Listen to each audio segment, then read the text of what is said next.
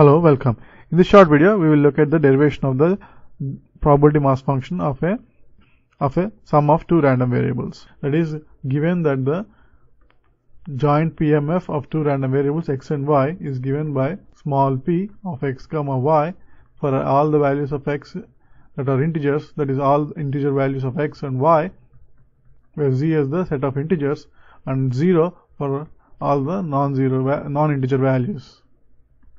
So given this joint PMF, we want to prove that the probability mass function of the random variable w is equal to the summation x equal to minus infinity to plus infinity p of x comma w minus x, where the random variable w is equal to the sum of the two random variables w x and y.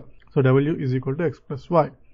So given that the w is equal to x plus y, our goal is to prove this theorem. So by definition, the probability mass function of a random variable w at w equal to w, a given value of w should be equal to the sum of the joint mass function at all values of x and y that map to this value of w.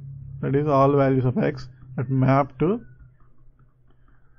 this value of w. So we add all those values of this joint PMF.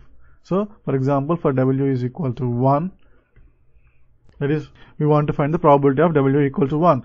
We can clearly see that for values of x comma y, for values of x, for x equal to 0, y equal to 1, x equal to 1, y equal to 0, x equal to 2, y equal to minus 1, x equal to 3, y equal to minus 2.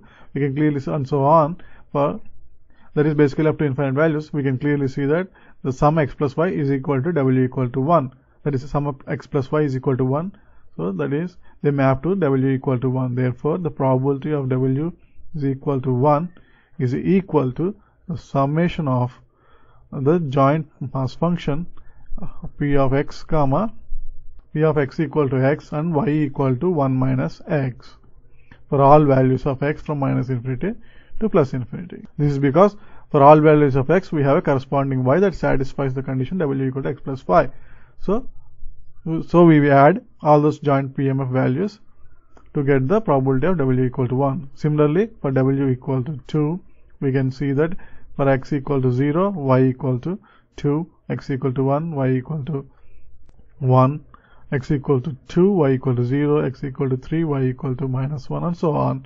That is, we have for x equal to x and y equal to 2 minus x, we satisfy this mapping, that is from x plus y, for x comma y to w equal to 2.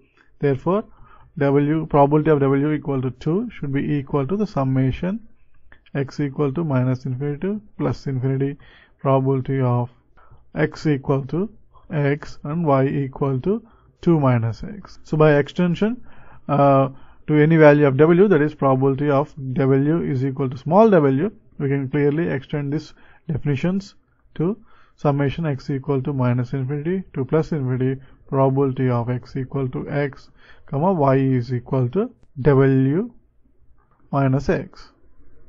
So which is basically can be rewritten as the PMF of the new random variable w, which is equal to the sum of two random variables x comma y, should be equal to the summation of from x equal to minus infinity to plus infinity of the joint PMF at values x comma w minus x.